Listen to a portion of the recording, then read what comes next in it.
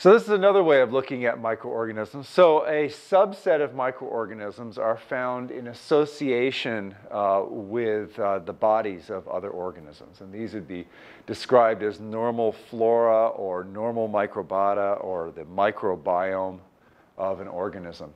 And in fact, we'll get to this more when we get to the ecology chapter, but you can talk about these interactions, these symbioses as they're known, in terms of how much the host organism is being harmed by these associated organisms, associated microorganisms.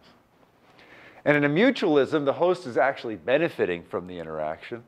In a commensalism, the host neither benefits nor is harmed, and in parasitism, the host is harmed.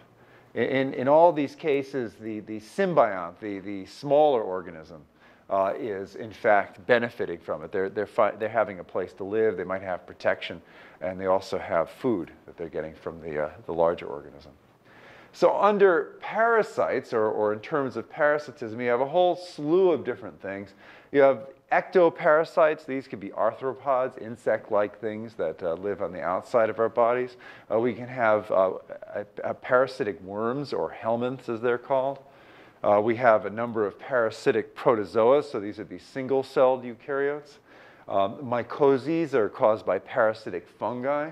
And then you have pathogenic bacteria and also the viruses, which are interacting with host organisms as parasites.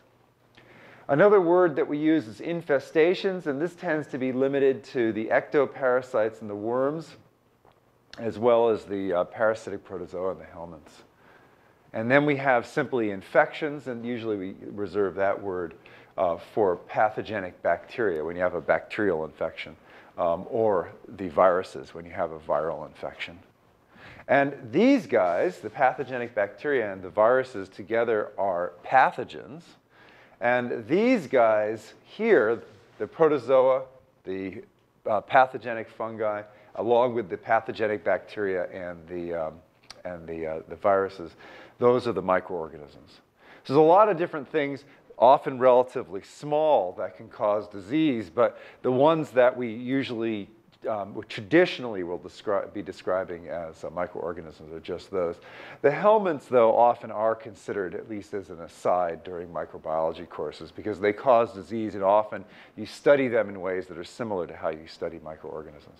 But the helminths are animals, so technically they're not microorganisms. They're big enough that they aren't considered to be microbes.